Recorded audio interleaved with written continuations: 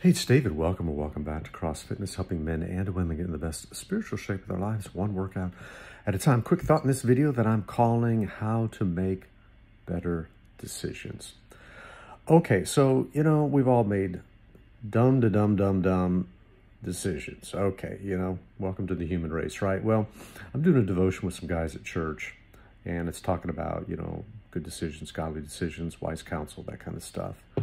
And it just had a flashback, before I was married, this was like 40 years ago. I had a flashback almost immediately when I'm doing this devotion of two bad decisions that I made. One with a relational decision and one a purchasing decision. So join me when I'm a checkout clerk at Kroger, okay? And a girl comes through my line. She hands me a note, slips me a note that says, "Don't tell nobody I gave you my phone number."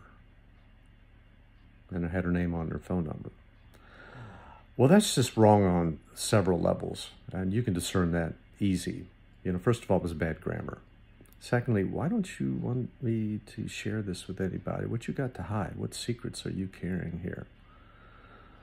But anyway, I succumbed to the temptation. I called the number, and I entered into one of the worst seasons of my life relationally in my entire lifespan. Immoral, unethical, impure, ungodly, tragic, traumatic, dramatic, awful. Okay, so let's go on to another one. A purchasing decision. Okay, so we're still working at that same Kroger. I was making like $5.50 an hour, all right? And so I go down, drive by a car lot and see this beautiful Trans Am car, a used car, right? Sticker price, $6,250. Why do I remember that? Because it's galvanized in my spirit what a stupid decision I made without even disputing the price, consulting anybody, going home, sleeping on it, talking to anybody. I bought the car. Took up 2/3 of my income, insurance, gas, everything. I didn't even argue with them about the price. Paid full asking price at a used car lot. Are you kidding me? I did it. All right, back to my opening intro song. Dum-da-dum-dum, dum-da-dum-dum-dum. It's like, what was I thinking? Well, of course I wasn't thinking. Wasn't thinking correctly. I just had stars in my eyes and sparkles there, both relationally for that bad relationship and this bad purchasing decision. So what's the moral of the story there? Well, hey, I'm older, I'm wiser, I'm smarter, I'm in the Word of God every day, I'm in church regularly, I'm in a small group, I've got an inner circle, I've got accountability people, now I'm married and have a brilliant, smart, discerning, godly wife.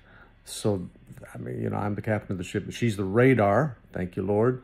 So, I've got so many policies, procedures, and protocols in place to prevent me from making ungodly, unethical, immoral decisions that I can basically go through life making good decisions.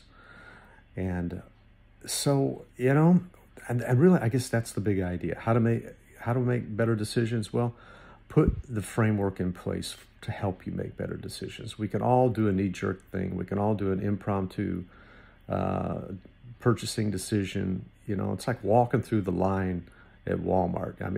They market all the stuff right there for a spontaneous, last minute, I didn't think about this, but I want that candy bar decision, right? And it's all right there with lots of market research behind it to entice you like a fisherman trying to bait a fish to get a fish. Well, the devil's no different, and our culture's no different. And they all want, it's a profit thing, they're after the money, and it's working quite successfully to keep people in debt, and keep people engaged on social media, to keep people in addiction with nicotine and the cigarettes, and on and on and on we go. So, from the beer commercials to everything else we could name in our cultural moment, it's trying to lure us into, living our life according to someone else's dream for it. Okay. So let's make better decisions today. That's what I'm saying. And we have the wherewithal to do that. So let's just do what the Bible says. Let's tap the brakes.